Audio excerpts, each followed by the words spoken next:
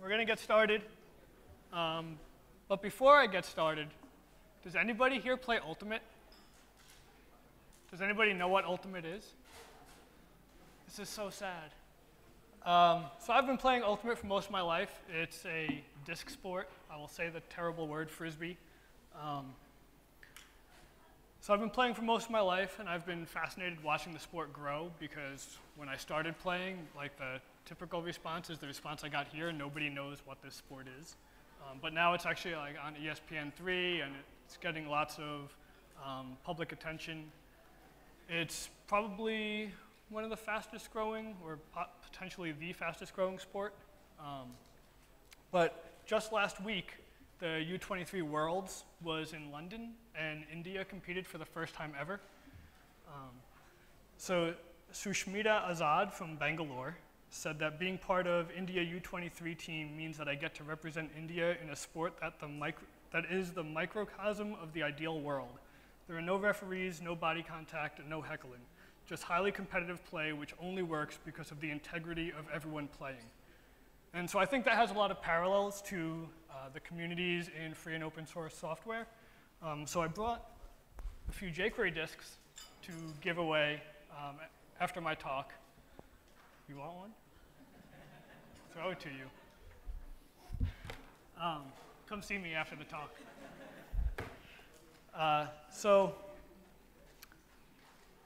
It seems appropriate that I would be giving a talk about the community here at the first ever jQuery conference in India, because India actually accounts for 13% of sessions across all of the jQuery Foundation sites, which makes it the second most active country following the US. And for comparison, the third most active country, Germany, only accounts for about 4.5% of sessions. So broken down by city, Bangalore is actually the most active city, not just within India, but across the entire world.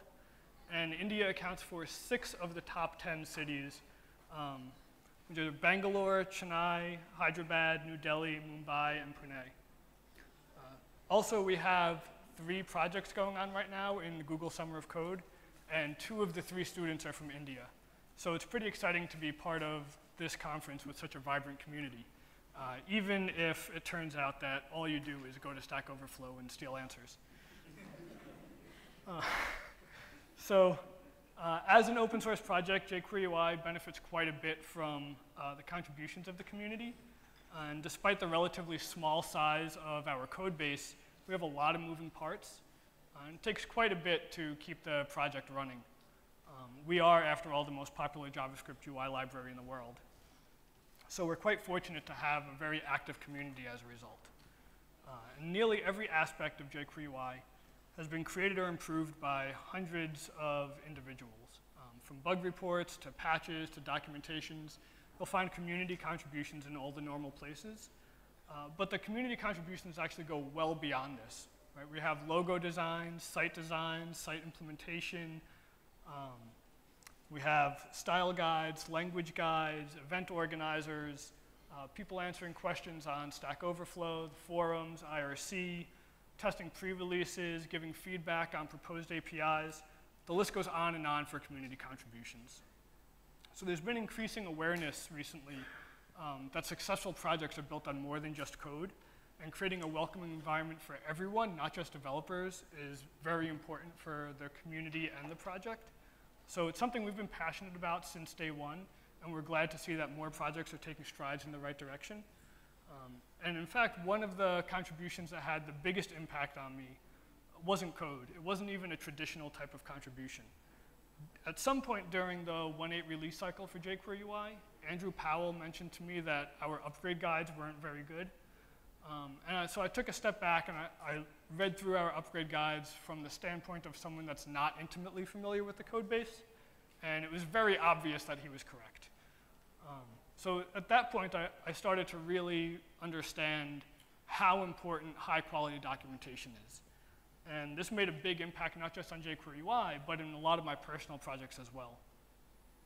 And as a result, we received fantastic feedback with the 1.9 upgrade guide, which was massively more detailed than any previous upgrade guide we had written.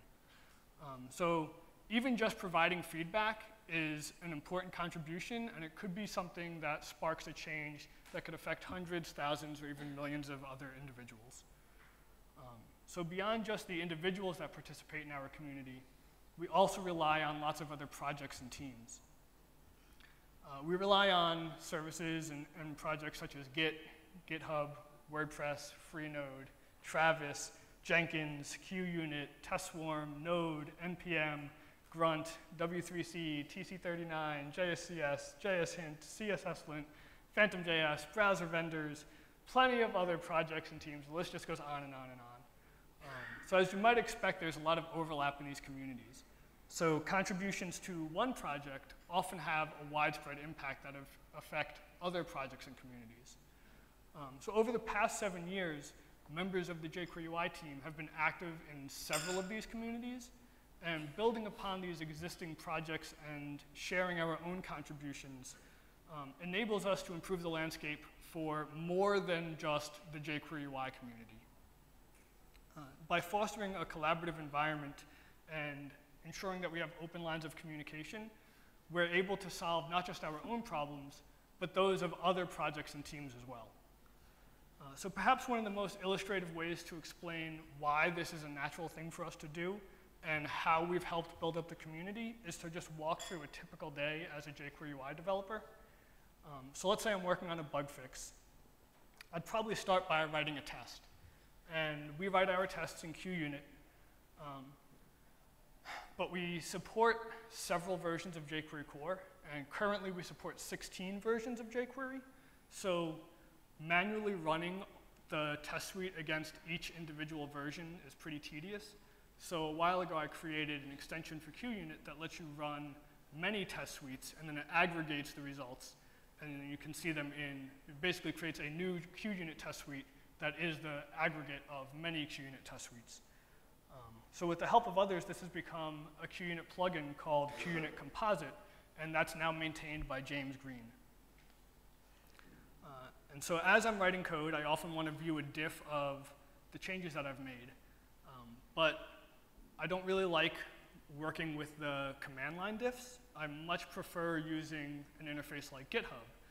But obviously, I can't use GitHub while I'm doing my local development before I've committed, and I don't want to install a GUI to deal with everything. So as a result, I created a module called PrettyDiff. PrettyDiff has the exact same API as GitDiff, except that the result is a web page that looks very similar to a GitHub-style diff. So I can just go to my command line, run PrettyDiff, and get a diff that I actually enjoy working with. And PrettyDiff is freely available on NPM, and it's become an indispensable tool for myself and many others. But this tool probably never would have happened if I hadn't been able to benefit from all the improved UX and workflow of working with GitHub on a daily basis. So once I've got my tests written and the code's patched, and I've reviewed my diff, then I run the full test suite. And that includes lots of tools like Grunt, JSCS, JSHint, CSSLint, Uglify, PhantomJS, Grunt HTML, and a few others. And the projects that I've listed were either created by jQuery UI team members, or they were improved by jQuery UI team members, or they've had bug fixes by jQuery UI team members. In some cases, the team members have even joined the core team for these other projects. For now, I'll just talk about Grunt HTML. Grunt HTML is a module that validates HTML files, and we use this to run our demo and test pages through them to make sure that they are well-formed. So Jörn Zephyr is the dev lead for jQuery UI, and he's also dev lead for many other projects. He created and maintained this module, and he worked with Mike Smith from W3C to get the validator.new code so that you could run it against a large set of files locally in a very short amount of time. So cross-project collaboration like that is very beneficial, and it allows us to cut down on development time and work with multiple communities. So since Mike was already familiar with the validator.new code and Jörn was already familiar with writing Grunt plugins, we were able to get this done very quickly. And the result is that we now have automated validation that was previously a little tedious, but it was very time consuming. And now it's not tedious at all, and it's very fast. Plus, it's available to a large audience of web developers, right? It's not something that's jQuery specific. So once all the tests pass, I'm ready to commit. But jQuery projects actually have fairly strict commit message guidelines. So Jörn Zephyr built another plugin or another module called commit please. And commit please works by installing a commit message hook in Git. So we have it listed as a dev dependency in jQuery UI, and then when you install, when you run npm install in jQuery UI, it installs this commit message hook. And what that does is every time you go to commit, it will validate that the commit message conforms to the commit message guidelines. And if it doesn't, it will reject the commit, and then it will show you your original commit message and an explanation of why it didn't conform to the guidelines. So this can be really valuable, having consistently formatted commit messages. So for example, we can use this to generate the change log for any release just by parsing through the commit messages, because we know that there's a specific format, and we know that if there are ticket references or pull request references, that they're going to be in a specific place within the commit message, and they're going to be in a specific format, and we can parse out all that information automatically. So if you'd like to enforce any rules in your own projects, you might want to check out commit please. So across the various jQuery projects, we run a lot of other tasks during builds as well. Many of these have also been built and developed by various team members. For example, some of them are Bower copy, compare size, ES formatter, Git authors, JSCS, Grunt Spider, Perf Janky. The list just keeps going on because we like to automate lots of stuff. But we won't talk too much about the other tools because I'm a busy guy and there's still a lot more to do. So now that my changes are committed, I'm ready to push them up to GitHub. And once the code's pushed up to GitHub, then it kicks off the CI build in Travis. As part of the CI build, we run the full test suite against all of our supported browsers. And we accomplish that through a mixture of TestSwarm, Jenkins, and BrowserStack. And this actually has some interesting history. So TestSwarm was created by John Resig back in 2009. And there were no tools like this back then. So he actually designed it to be more like SETI at home, rather than a tool that could be used with an automated process that can spawn browsers on demand. The idea was that for every commit to one of our projects, it would create a new job in TestSwarm for every browser that we support. And then anyone from the community could just join TestSwarm with whatever browsers they have available, and those browsers would just wait for jobs to be available. And when they are, they would run the test, and then they'd report the results back to TestSwarm. This worked out pretty well, but it did have a few issues. Dave mentioned earlier about the change to request animation frame and that not running in the background. So we had problems like this where people would connect to TestSwarm, and then they'd switch to another tab, or they'd switch to another application entirely, and that would mess up the test runs because the browser behaves differently in the background than the foreground. We also had some problems with people installing browser extensions, and then the extensions would interfere with the tests, and we'd get all these false negatives, and we'd have to rerun the tests and see if they were going to pass for somebody else. So it definitely improved the amount of time needed to test, because if anybody's ever tried to run their test suite against every change that they make in 10 different browsers, you'd probably go insane. So luckily in 2011, Ritesh Arora reached out to me within a few hours of releasing the BrowserStack beta.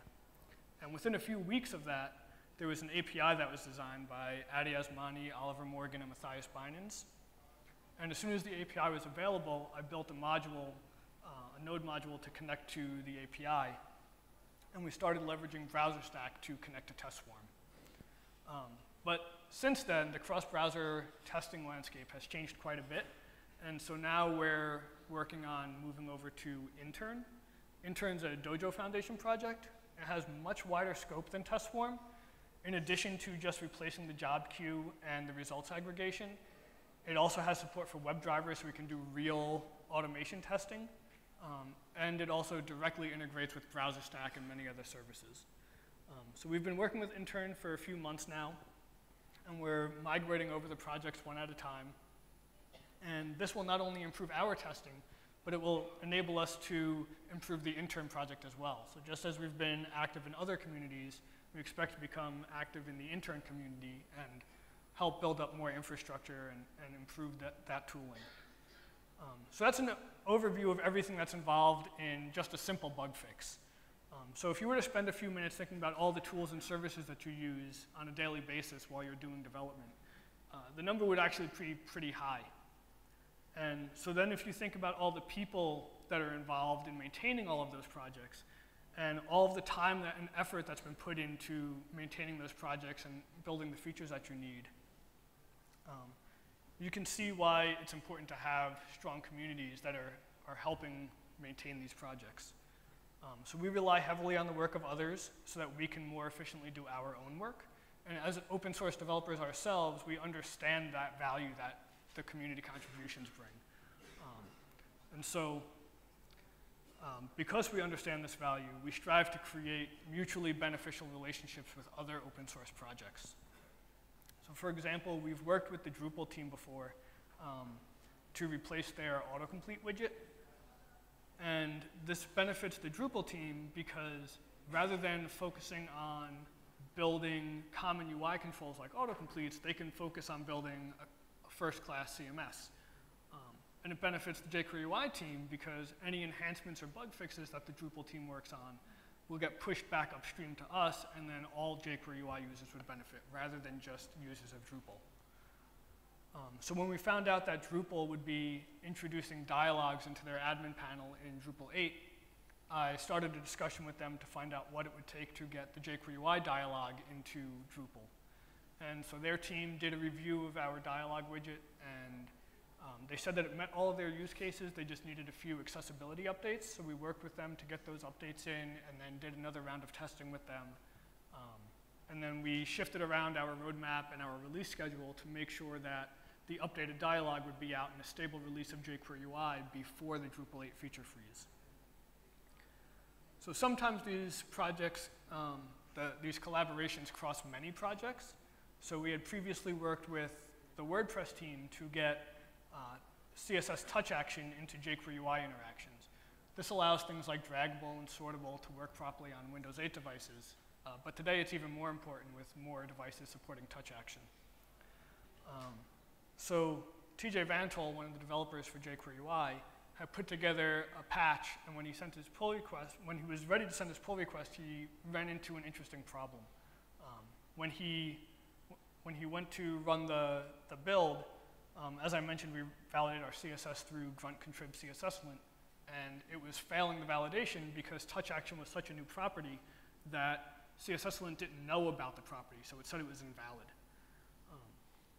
So as you might expect, grunt contrib CSSLint is built on Nicole Sullivan's CSSLint, and CSSLint is in turn built on Nicholas Akis's parselib, and parselib is what knows about all the actual CSS properties. So TJ sent a patch to add touch action support to parselib, and then we had to wait for that to bubble all the way back up. So what started as a feature in WordPress resulted in a new feature in parselib, CSSLint, grunt contrib CSSLint, jQuery UI, and WordPress. So this does have some additional upfront overhead, but the long-term benefits are well worth the effort of working with all these other projects. Sometimes we identify portions of a project that are large enough to become their own projects, and splitting off into a new project has a few pretty big benefits for us. First of all, the one big benefit is just having code completely separated from jQuery UI just makes maintenance easier because you don't have all that coupling. But starting a new project can also entice new contributors and new adopters of the project. So as part of the merge between jQuery UI and jQuery Mobile, we need to get to the point where we're using the same CSS framework. So rather than continuing to build CSS frameworks in the confines of our projects, we decided to build a standalone CSS framework, but we didn't want to just add to the dozens of existing CSS libraries and frameworks either. So what we did instead is we just contacted the project leads for like 24 of the most popular CSS frameworks, and we explained to them what we were trying to accomplish. What we really want to do is define a set of common classes and markup that we can use for common widgets and page layouts.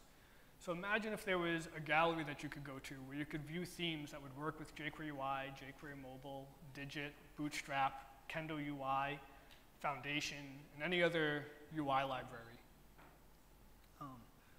Based on the number of community-created plugins that leverage the jQuery UI CSS framework, we knew that this was a feasible concept. What we really care about is basically creating an interface for us to conform to. And then the user can load any CSS framework they want as long as it implements that interface. So several of the project leads that we reached out to were interested in this idea. And so we held an initial meeting, and we had all the interested parties attend, and we laid out a plan for how we would move forward. And as a result, we now have the CSS chassis project, which is being led by Sarah Frisk. So even though this project was born out of the needs of jQuery UI and jQuery Mobile, most of the team for chassis is actually not from either of those teams. It's its own team, and this allows us to, just like Drupal can focus on being a CMS and not have to worry about building an autocomplete widget, now jQuery UI and jQuery Mobile can focus on building our JavaScript libraries rather than focusing on building CSS that will go with it. And so chassis can focus on CSS only, and then we can just pull that back into the projects. So even without an alpha release, we already have interest from some notable projects. Digit, which is Dojo's UI library, plans to use chassis in version 2 of their project. And WordPress has also expressed interest. Once there's a stable release of chassis, they plan to build their next default theme. They release a new theme every year, and they plan to build their theme on top of chassis once there's a good stable release out. So it's exciting to see such large projects with interest so early on. So we've done something similar for touch devices. And this is a fairly hot topic, so I'll give some history on this. Back in February of 2009, Paul Backhaus, the creator of jQuery UI, had filed a ticket to add touch support to jQuery UI. And he included a patch, right? And this was 6.5 years ago now. And you may be aware that we still don't support touch events. And the reason is because when Paul filed this ticket,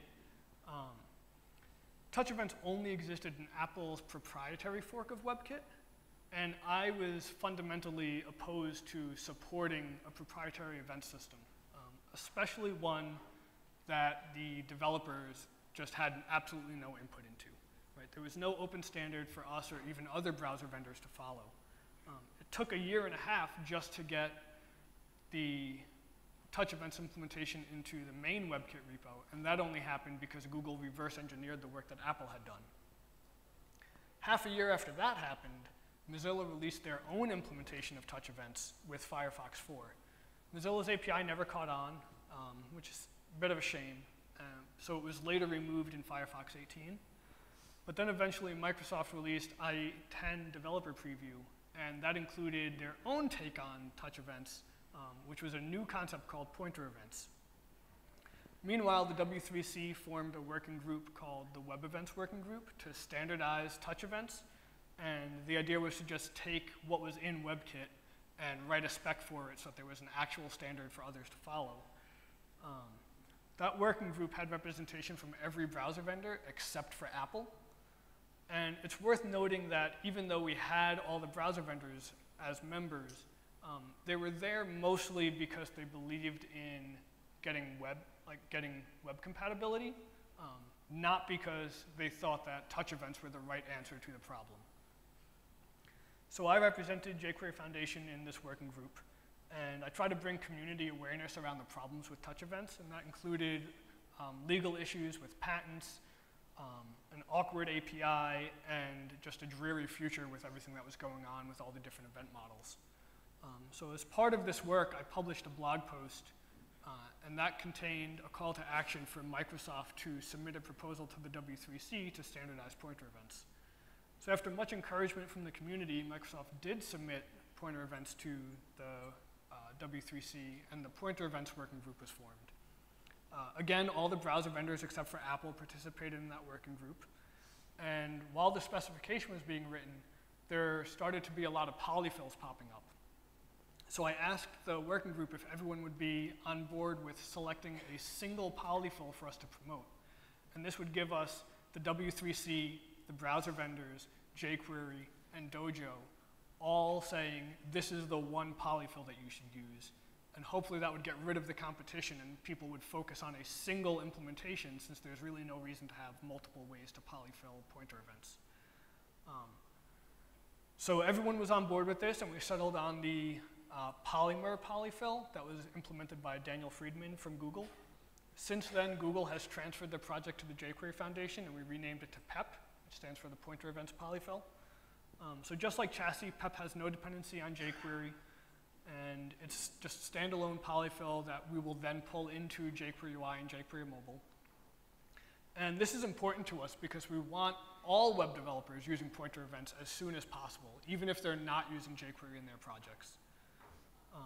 So we also have members from Microsoft and Dojo helping with PEP as well. And in addition, we're working with the Hammer.js team to build proper CSS touch action support. So right now, PEP relies on a touch action attribute because you can't really polyfill CSS, and it builds on top of touch action. So we're working with the Hammer.js team and Microsoft to see if there is a way that we can get at least just support for touch action through CSS so that the polyfill is 100% matching the spec and there's no slight deviation there. The Hammer team is also working on a build of Hammer that expects pointer events to exist. So right now, Hammer provides an abstraction over mouse, touch, and pointer. And the purpose of using Hammer is to get gesture recognition. And so they're working on a build that will expect pointer events to exist. And the idea is that you would load PEP and then you'd load Hammer, and that way you can get a smaller build of Hammer. So this is a great example of how we work with browser vendors and standard bodies to push the web forward. The jQuery Foundation actually does quite a lot of work like this because we think it's one of the most effective ways to improve the landscape for everyone. And I'll talk more about that in a little bit. But first I want to talk about the largest project that was ever born out of jQuery UI, and that's Globalize. So in 2008, we introduced the date picker widget in jQuery UI, which is actually our most popular plugin. And it didn't start in jQuery UI. It was created by Keith Wood and Mark Grabansky as a standalone plugin. We pulled it into jQuery UI with the 1.5 release. At that point, we had 24 handcrafted localization files. So today, we ship 74 localization files, but they're still handcrafted and they're still limited to only the data set that the date picker widget cares about. So in 2010, we started working with Microsoft to create Globalize, which is an internationalization and localization library, and it's based on the .NET locale information. The initial work for that was led by David Reed from Microsoft, and it brought a lot of benefits to us. So by leveraging the .NET locale information, we jumped up to 350 locales, plus we had access to more information than just the limited set that our date picker was using. In addition to having more data, we were also no longer responsible for maintaining that data. So it's great when we don't have to keep track of the locale information for all these locales because we don't speak the languages, we don't know the customs, and so we just have to, when somebody sends a pull request saying this thing was wrong and they fix like part of a locale, we have to go try to find another source to verify it. And it's quite a pain, so not having to maintain that data anymore was pretty important. And of course, Globalize is completely decoupled from jQuery UI. It doesn't even use jQuery core. But we've since switched to use Unicode CLDR instead of the .NET locale data. And CLDR is the largest and most extensive standard repository of locale information. So this actually gets us 740 locales and even more data per locale than we had with .NET. So the switch to CLDR, along with all the new APIs to support all the new data that's available, is being led by Rafael Xavier. And we're in the process of rewriting the date picker widget and updating the spinner widget, which also uses Globalize, so that they use the new Globalize APIs. And those should ship with jQuery UI 1.13. As part of the work on Globalize, Rafael has been working closely with members from Unicode, Twitter, and Adobe. And there's also been encouraging conversations from the Moment.js team, as well as IBM and Dojo for the work that they're doing on their ECMA 402 polyfill. So Rafael has done a lot of work to bring the JavaScript globalization community together. He compiled an extensive comparison list of all the major libraries that exist for globalization. And it compares the goals and feature sets of all the projects. And so that way, potential users can come look at this list, compare it to their needs, and decide which project is best suited to what they need to do. All the data for that comparison list is public, and the individual project leads can come in and update it as they make changes to their projects, so that the information is always up to date and accurate. Rafael also created a mailing list so that he can consolidate all the communication about just JavaScript globalization in general. Because as I mentioned before, open lines of communication are extremely important. And that work provides a lot of value to developers, even if they don't end up using Globalize, and maybe they use some other library. So at this point, the pattern should be fairly obvious. As we work on jQuery UI, we look for more general solutions to the problems that we're trying to solve. And if we can identify any of them, then we determine how much work is involved in creating that general solution. So sometimes that results in new projects like Chassis or Globalize. Sometimes it just results in new jQuery UI plugins like the position utility. But either way, we just try to find the solution that makes the most sense for the most people. So again, we're trying to just address issues for as many people as we can. So let's jump back to the standards work that I mentioned earlier. I talked about my involvement in the Web Events Working Group and the Pointer Events Working Group. Helping define standards is, it pretty much guarantees that we're going to reach the largest audience, right? Because once we define standards, that affects everyone on the web. So that's why this type of work is fundamental to the jQuery Foundation and all of its projects. Another way that we help shape standards is by providing feedback based on our past experiences and knowledge. So for example, when the new number type inputs were being added to HTML5, we were working on our spinner widget. And I had noticed that our spinner widget had step up and step down methods that defaulted to taking one step, but the whatwig spec said that the step up and step down methods default to take 0 steps. So what that effectively means is those methods were designed to take exactly one parameter, and so just calling step up with no parameters doesn't actually do anything. So I posted a message on the whatwig mailing list, and a week later the spec was updated, and now the API is matched between jQuery UI and HTML5. So with jQuery UI being used on over 6 million sites and getting 10,000 downloads every day, we're well equipped to gauge developer reactions to proposed APIs and various implementations. So an excellent example of this is focus handling within dialogues.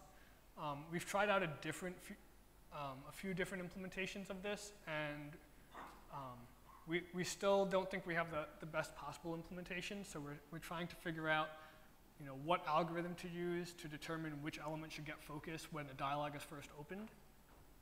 Unfortunately, right now, the ARIA specification and HTML specification don't quite match on what they say should happen for determining which element gets focus. So we'll just keep iterating on this and gauging feedback from the community to see which implementation is ideal.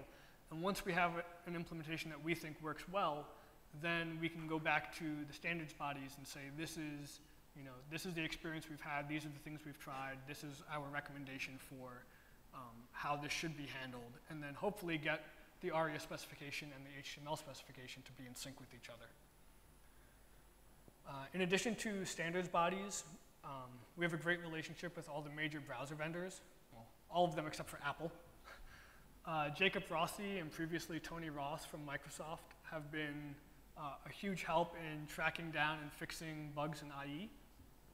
Boris Zabarsky from Mozilla is our Firefox liaison, and he's just a great resource for history and web compatibility and just general questions. Mike West and Paul Irish from Google are available in the jQuery Dev IRC channel, along with Mike Taylor from Mozilla, who previously worked for Opera. We also use non-jQuery IRC channels and mailing lists, and so we can communicate with some other teams as well. And whenever possible, we try to get bugs fixed directly in the browsers because, again, that affects the most people and it also keeps our projects smaller and cleaner. So hopefully this has given you some insight into how the jQuery UI team operates and all the work that's involved in maintaining the project. I only touched on some of the projects, organizations, teams, and individuals that have been involved in this work, but most of this would not be possible without the support and help of the community. So maybe you've built one of the tools that we use every day, or maybe you've sent a pull request to one of our projects, or maybe you've only searched on Stack Overflow. Either way, you're an important part of the community. So I'd like to thank you for coming out to the first ever jQuery conference in India. I hope you've enjoyed your first day, or second, or third, depending on if you're at OpenWebConf or any of the workshops. Hopefully I'll see you around at dinner and during networking. If anyone has any questions. Yes? What happened to the jQuery UI grid? That's a good question. So we started working on the grid back in like 2010, I think. And it was a very ambitious project. This actually gets into like questions that came up earlier about data stores. And it turns out that building a grid properly is a massive project.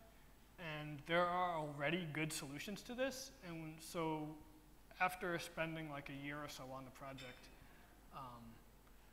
we decided that it was not a good investment of our time because there were already good solutions and people were already using good solutions, and we figured we could focus our effort on dealing with standards, working with other communities, and just maintaining what we have and finding smaller controls that can be built on top of, rather than trying to tackle a large project that's going to deal with data binding and data storage and lots of other components too. So we just, after a while, we felt it was just not a good use of our limited resources.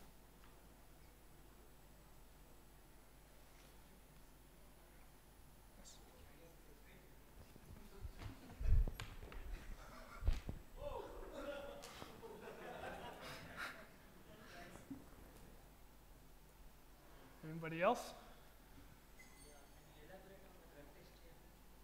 Elaborate on Grunt HTML.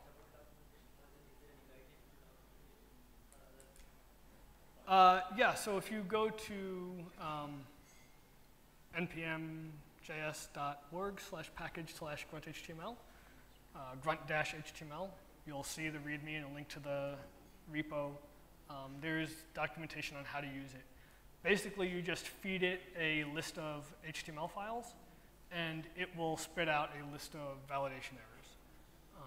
And you can control, for specific errors, if you want to suppress certain errors, you can suppress those. For example, we have pages that are intentionally not well formed because they're sub-resources of another page, right? Like for an AJAX request. And so we want to ignore the fact that there's no title or something like that. But the way that it works is it actually runs the validator.new code. So it just runs it locally and then processes all the files and gives you back any errors.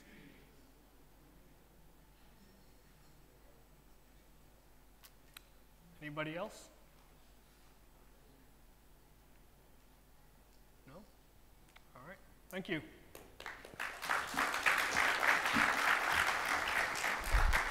I think he made a bold move by not having any slides and doing a slideless keynote.